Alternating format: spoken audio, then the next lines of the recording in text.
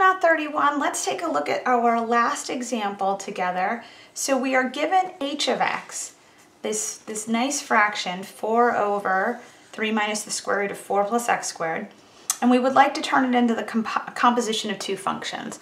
Now, there are many answers out here. I'm actually going to do two of them just to show you, and they're not unique. There's plenty more you could come up with. So I'm just going to kind of put a separation mark here, and I want to give you one option. And I had said in the previous example, anything inside grouping symbols, and square roots are grouping symbols, those could be a pretty good indication of what your innermost function would be. So maybe in this case, I'm going to let g of x equal 4 plus x squared. Okay? And if I did that, then I could let f of x equal 4 minus the square root of x. Oops, 4 over, 3 minus the square root of x. I misstated that. And let's check if that would work out. All right, so let me define h of x to be f of g of x. And let's see if this works. So this would be f of 4 plus x squared.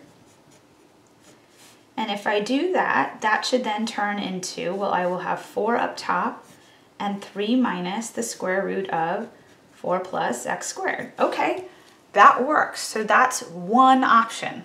All right, and like I said, there are many out here. Let me give you another one. I'll put the word or here. So what if instead I had done g of x was the entire radical expression?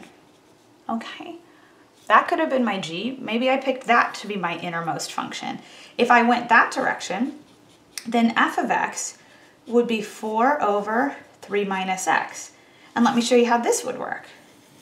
So now I'm going to do h of x, right? And that's still f of g of x. So this would be f, well, g of x is the square root of 4 plus x squared. If I take square root of 4 plus x squared and plug it into my f function, this will be 4 over 3 minus the square root of 4 plus x squared. Okay, so there's a different way of doing it. And there's quite a few more out there. You can go and try and figure out other ones, but these are not unique answers. These are just two of many. And with that, that's going to round out section 3.3.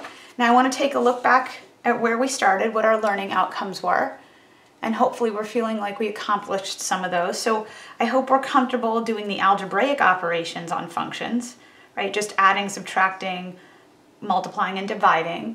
All right, keeping in mind division always introduces a domain issue, right? We talked about composing functions, the domain of composed functions, and how to decompose a function into its component functions, right? So we have a whole bunch with composing functions and then just a little bit as a review for how to take functions and apply algebraic operations to them.